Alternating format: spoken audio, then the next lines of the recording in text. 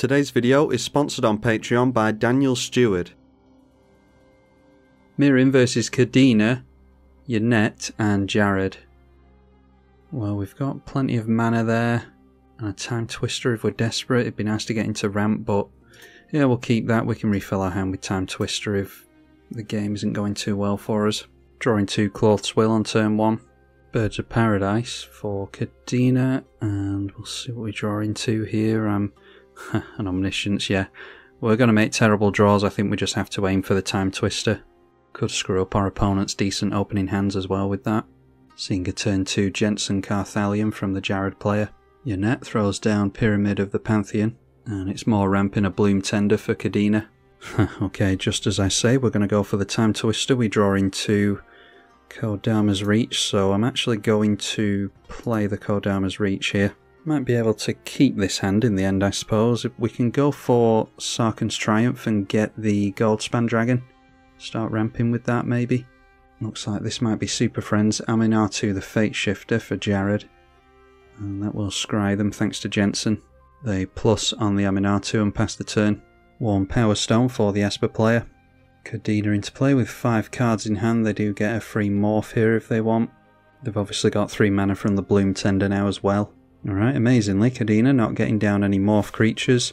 Opportunistic Dragon can take a human. Don't think, apart from Jensen, there's any humans.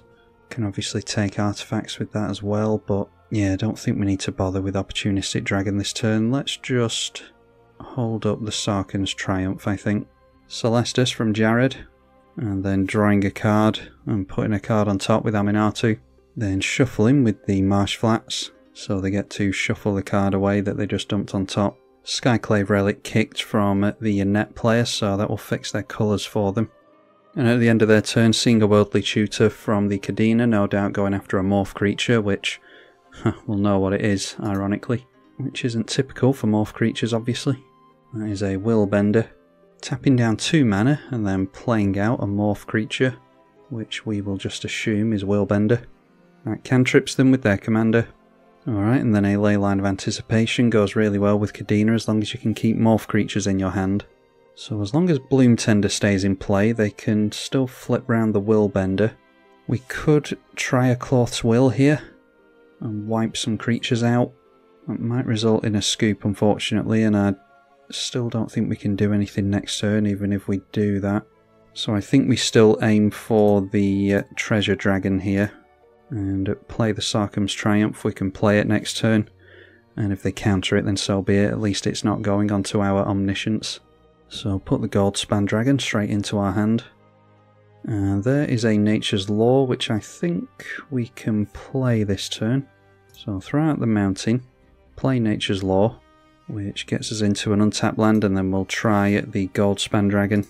Would be nice to swing in towards that Aminatu. Alright, they allow it in, so still have to worry about a Willbender, but everyone knows it's there. So swing in at Aminatu. We will get a treasure token, which we'll tap for 2 mana. Might have to bait our opponent with a Glasspool Mimic onto the Goldspan Dragon next turn, or a Cloth's Will or something. They almost have to counter a Cloth's Will. Aminatu drawing a card during the 5 colour player's turn. And pretty sure they're into 5 colours here. Actually, they might be missing black. Any colour of a land an opponent controls, yeah, so they can generate black mana thanks to our opponents. So Jared Carthalion into play. And they will make a dragon with Jensen Carthalion. Then plussing on the Jared, so making a 3/3 Carvu token. Yennett Cryptic Sovereign into play, 3 power. Doesn't have Death Touch, so we can still swing in the Goldspan Dragon towards it if we're desperate. Myriad Landscape being cracked by the Esper player likely fixes their white mana. There's an Alchemist's Refuge in play now, which doesn't really matter with the Leyline in play, and Earthcraft is a combo piece. Okay, 2 cards in hand, plenty of mana held up, so I think we do have to bait the Willbender with a Cloth's Will.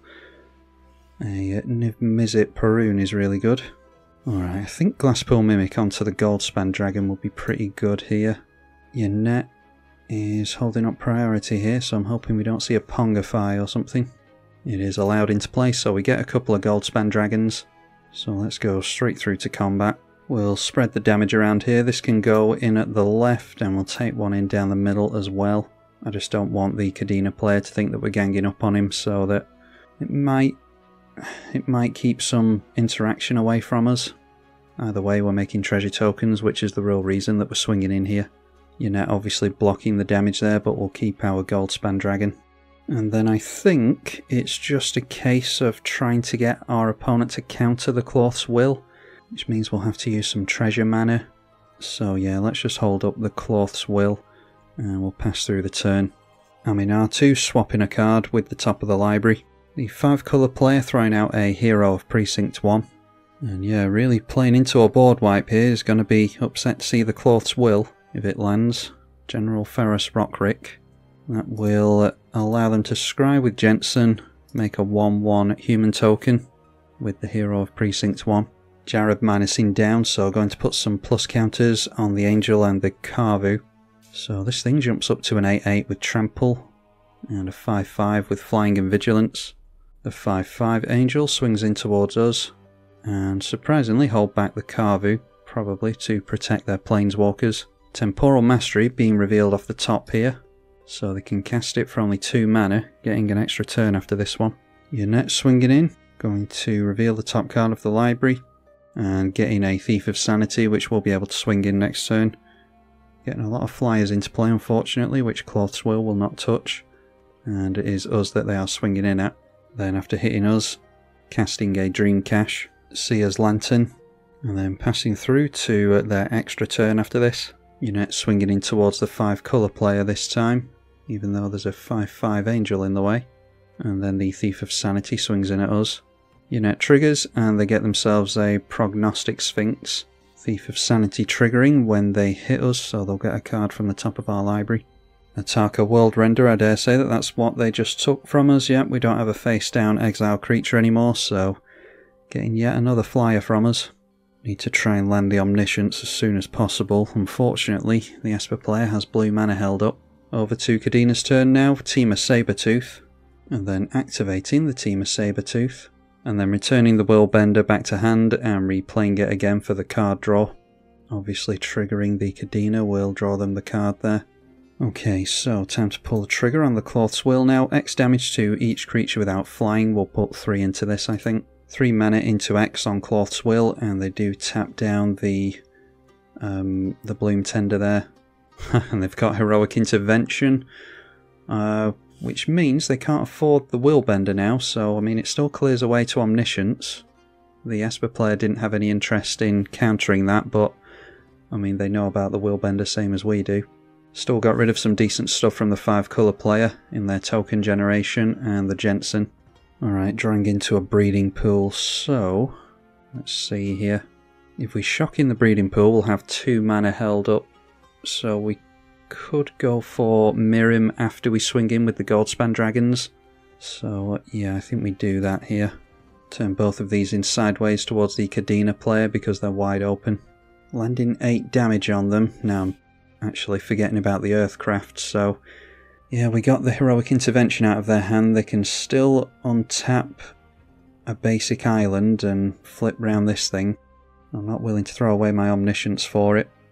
So let's go for our commander here, I think. They might counter the commander. The Esper player did hold up priority very briefly.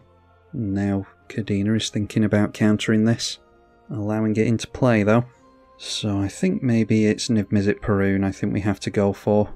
This is uncounterable, so don't really have to worry about the Willbender with regards to this one. Miirym will trigger when it enters, and we don't have to worry about it being legendary.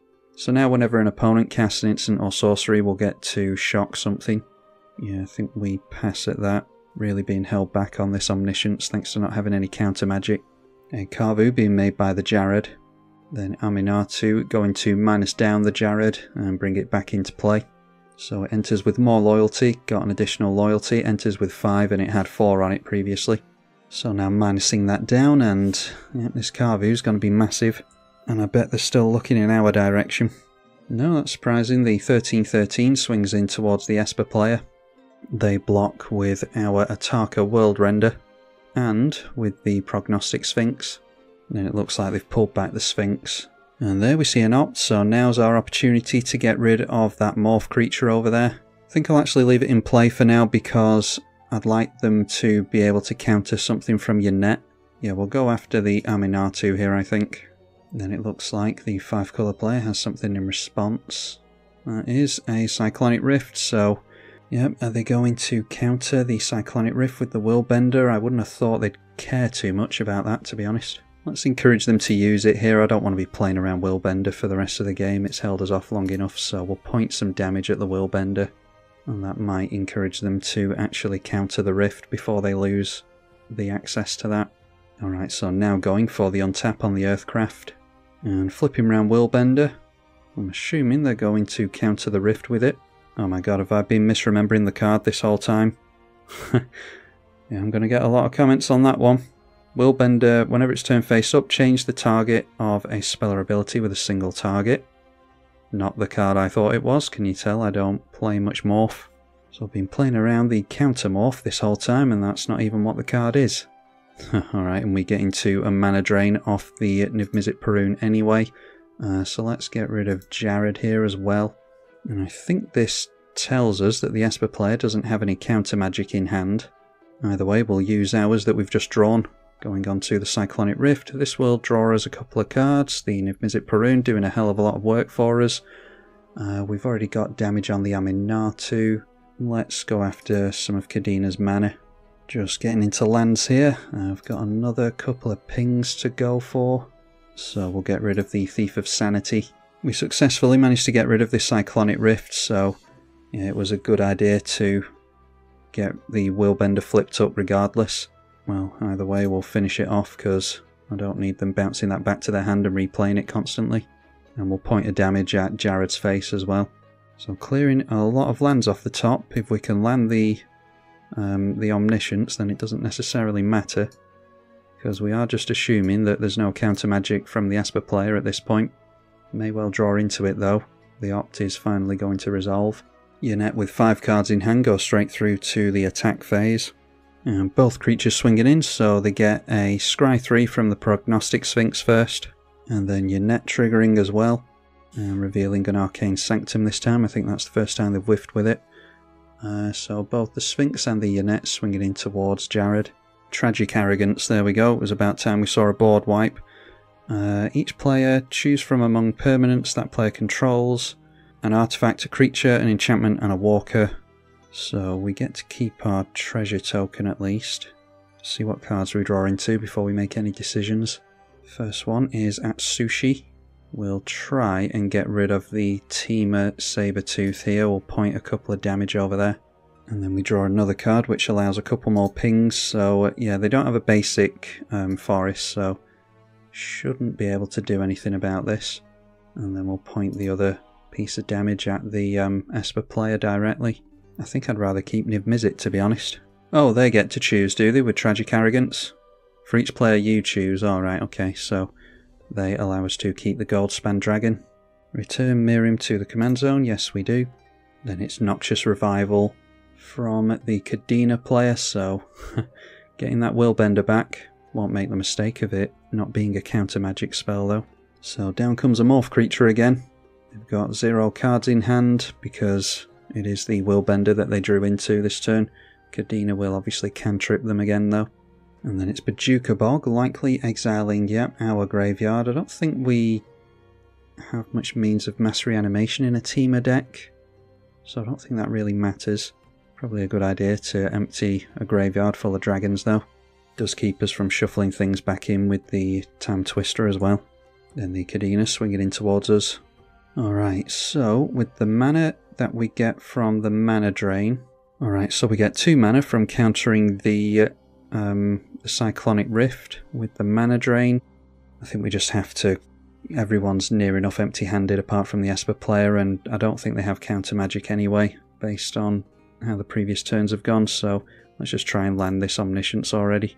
Okay, excellent, managing to land that. So first thing we want is the Utvara Hellkite. Then we can play at Sushi as well. Throw out Opportunistic Dragon. And yeah, I don't think it's a wise idea to play the Time Twister when we're refilling a couple of players' hands. Especially if we had Miirym in play, then I'd be much more likely to do it. We'll take 3 mana away from our opponent, because Pyramid of the Pantheon does have brick counters on it now. So we'll just throw out a Volcanic Island. And I think we're just hoping that our Omniscience stays intact for a turn cycle. We'll swing in at the Esper player. Triggering the Utvara Hellkite, and the Goldspan Dragon will get another treasure token. Can't afford the overloaded Cyclonic Rift, unfortunately. Do get a 6/6 dragon though. Straight off the top, a Maelstrom Archangel. Not particularly dangerous until they get their commander in play and start dumping a bunch of plus counters on that. They might be really lucky and get into a big creature that they can get in for free. Well, just going to be playing defensively at the moment, I imagine. It's only a matter of time before someone scoops. The Esper player dies to his own scoop button. I think the Sultai player just dropped a land then and is going to pass. So yeah, really glad that I didn't go for the Time Twister previously, especially with the Esper player just scooping on us there. We're at a really good advantage over our opponents here. Just drawing into another land again. So just throw out a Tiger and let's play our commander. So Miirym back into play again. Now, can we get rid of a player or not? Well, soon find out. Gonna swing everything in at Kadena. Triggers Utvara Hellkite a bunch of times, as well as the Goldspan Dragon. Still 1 mana shy of overloading the Cyclonic Rift, unfortunately, but hopefully we can bounce a problem permanent of the 5 colour player. Alright, the Kadena player surviving at 2 mana. Much as I want to play the Time Twister into the Omniscience, there's just no reason to at this point. We'll pass again. Force our opponents to deal with us. Activating the Celestus over here in order to draw a card. We're going to have to discard a card to that, but they already drew one during the draw step, of course. So discarding to that a Transguild Courier. They decide to scoop there as well, feeding Kadena to the Wolves. Might be that Kadena top decks a board wipe here, so at 30 life there's potential that they could have survived. It's not likely, but it's not over till it's over. They get another morph, so this will draw them a card. And Kadena by turn 9 finally getting into the morph creatures, throwing down another one. Then Earthcraft going to tap down this one and untap a land, doing it again. We know that this one is the Willbender. Alright, and what is this one? Brine Elemental, flip round, and each opponent skips their next untap step. Okay, well, we still get them, thankfully. So our opponent scoops to that. Yeah, that was a pretty sketchy game. I held off on the Omniscience way longer than I should have done, thanks to not reading the card on the Willbender. What was this one? This was a Mischievous Quanar. Yeah, thinking that this was the counterspell, I'm sure we could have got the Omniscience down way sooner. But got to see some cool interactions with 2 Niv-Mizzets. That did a hell of a lot of damage and drew us loads of cards.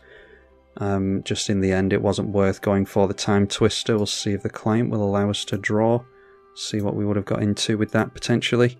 Obviously not seeing the shuffle here, but have a good idea of what we would have drawn into. Yeah, looks like it was a good idea to not go for the Time Twister anyway, if this is the type of thing we would have drawn into, because there's no dragons there whatsoever. Anyway, hopefully you all enjoyed this visit to Miirym. It was a really popular one when it first came out, but not sure if everyone's bored of it at this point because 17 sets have released since then.